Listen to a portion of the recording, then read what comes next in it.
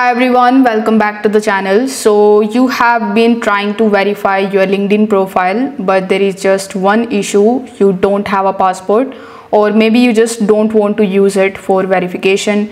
The good news here is that you don't need a passport to actually get verified on LinkedIn. In fact, LinkedIn actually offers a few different ways to confirm your identity or work status without uploading your passport details. These options vary by region and account types, but they are very easy, safe, and completely legit. So in this video, I will show you how to actually verify your LinkedIn profile without a passport using your government IDs, your work email, or even your company login. Now, before proceeding into this video, make sure you check out the useful links that are given down in the description box below. These are the links of all of the resources that are mentioned in this video. Now, without further delay, let's get straight into it. Now, instead of your passport, you can actually use other official IDs depending on your country. That includes your driver's license, national identity card, your residence permit. Now you need to open your LinkedIn mobile application just like so, and you can even visit to LinkedIn's official website. Over here, tap on your profile icon in the top left hand corner of the screen and tap on View All Analytics. Now once you are on this page, you will see the option of Verify Now or Add Verification Badge. So whichever option you see here, you need to simply click on that and you will be landed on this verification page.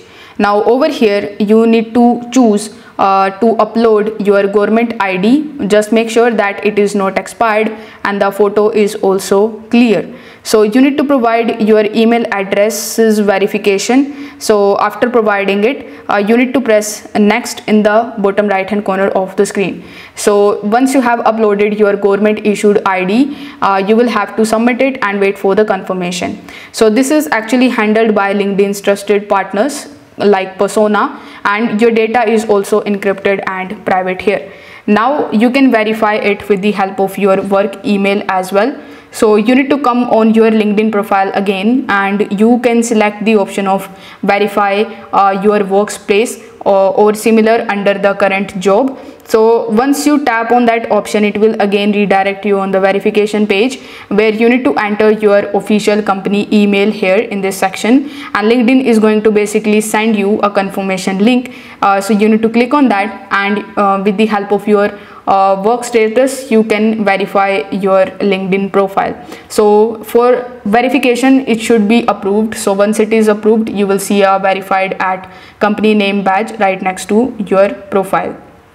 Now you can even use Microsoft Entra ID. So sometimes company use Microsoft for login. So if yours does, you can use this too. For that, you can verify with the help of a Microsoft work account, and then you can link it to your LinkedIn profile. Once it is linked with that, LinkedIn actually confirm you are a part of that organization. So in this method as well, no passport is needed. Now here are some of the bonus tips that I would like to mention.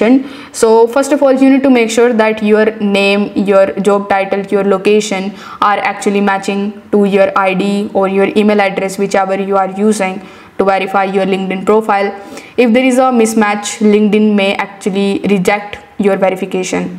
Also, keep your LinkedIn application up to date since new verification features rolls out region by region. So you need to make sure that your app is also updated to the latest version.